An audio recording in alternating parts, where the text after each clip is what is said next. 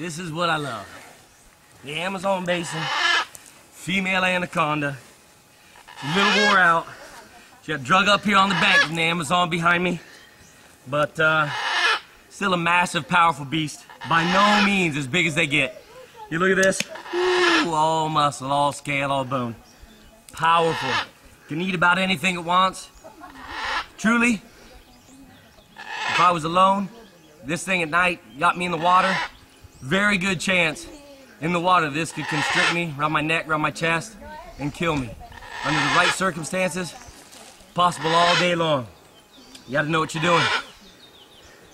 I love these beasts, love them. I've caught hundreds of them. I still love them. You can't help but. You look at the scales, you look at the colors, the markings, the head. This head is a formidable weapon.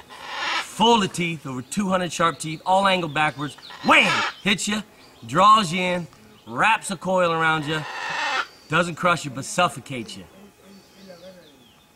The more you breathe out, the more it constricts you.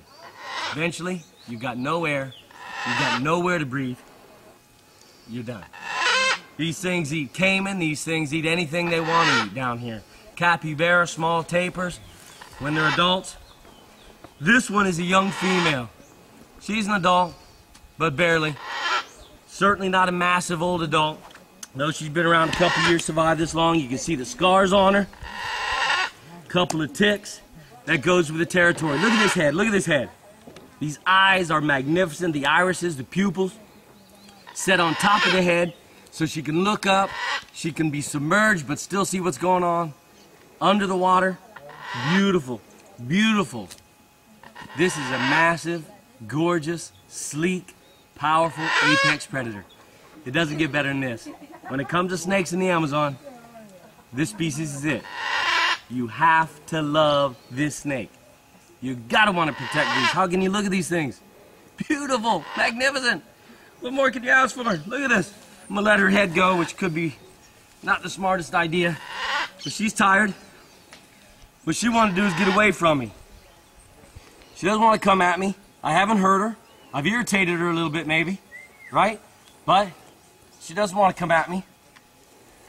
Eventually she may get irritated enough to turn on me. Be ready for that. I've taken bites before. No big deal. Hurts like, ooh, you wouldn't, I can't say it on video, but I'm telling you, it hurts.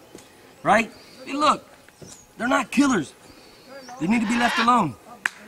I love these things. Hey, I'll see you in the Amazon.